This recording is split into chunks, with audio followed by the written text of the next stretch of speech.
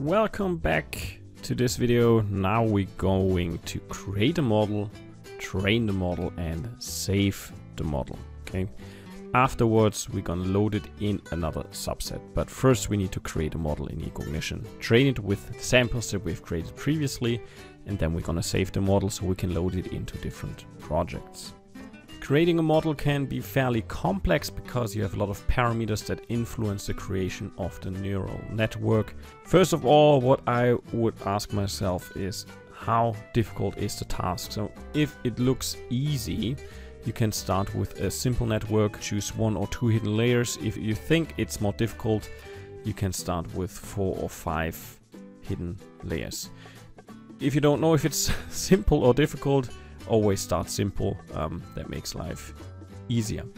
Also, for the spatial pooling that you can define, you need to be aware of that the resolution is decreasing of your result the more spatial pooling you apply. So simply be aware of that fact. We do recommend to leave the default settings for testing. So if you're not an experienced user with CNNs, leave the default settings for creating the model and also training. The settings that I'm going to show you was just the result of playing around with the datasets, checking the results, and then going back and increasing or decreasing the number of hidden layers, spatial pooling, and so on. That is for the creation of the model. Training the model, you have different settings. We do recommend to leave the default settings if you don't know what these settings mean. But what you can do actually, if you're a bit more advanced, is you can run the training in loops. Then at each end of the loop, you can actually compute the accuracy estimates of the model. You can create screenshots of the heat map and export them, and that allows you to keep track of the development of your model. Another best practice is if your samples are okay, if you think they're okay, and the model does not learn at all, then you should lower the learning rate, and that could improve the result. If it still doesn't learn, double check that your task makes sense, right? And maybe go back to the sample creation or to the overall setup or idea of your project. Overall, don't worry too much about the model itself. It usually has a surprisingly little effect on the results. So the samples are very important. And if your model doesn't work, chances are very high that there's a problem with the samples. So check the samples, make sure you have good samples, and the model actually is not that important. All right, let's go back to our project. And I'm simply gonna close the create samples section, and I'm gonna create a new section. I'm gonna call it create model. And within this process, I'm gonna insert a child, and I'm gonna look for create CNN. So here it is. Now let's check the settings. So this algorithm actually, it creates a CNN with initially random weights. Those weights gonna be adjusted while training. Sample patch size, we have to change that to the same patch size that we used for creating sample patches. Number of image layers is gonna be 4. We have RGB and near infrared as input. Model classes, select all the classes that we have created samples for. And now hidden layers. I'm gonna go for a model with 2 hidden layers that actually created nice results in my case.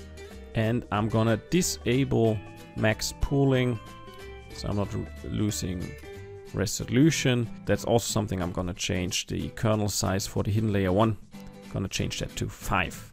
Executing it will create the model. That's a really fast process. And now we can train the model with our samples.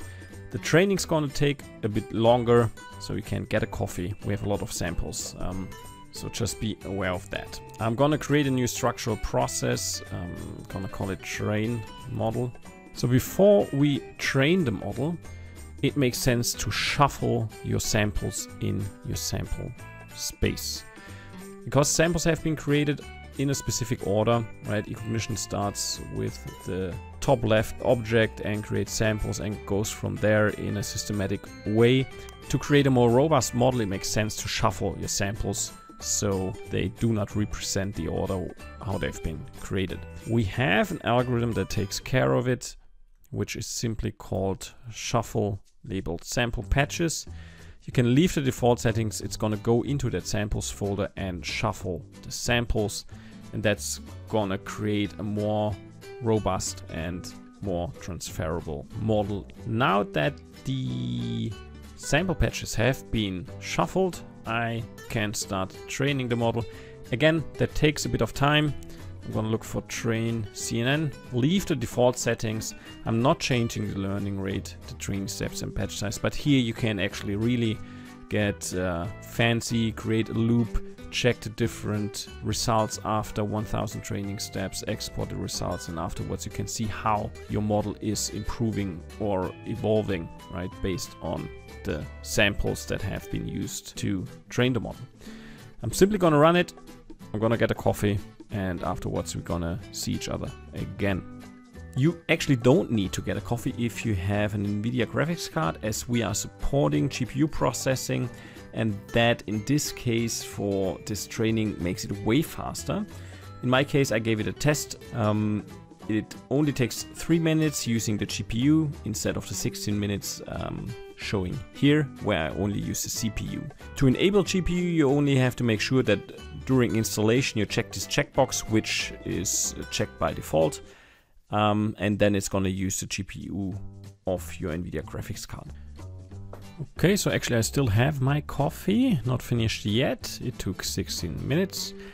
What we're gonna do now is we're gonna save the model so we can load it into the project with subset 2, okay? So I'm gonna create here a new structural process, call it save model. And I'm gonna insert a child, and I'm gonna look for save CNN. Simply again gonna leave the default settings.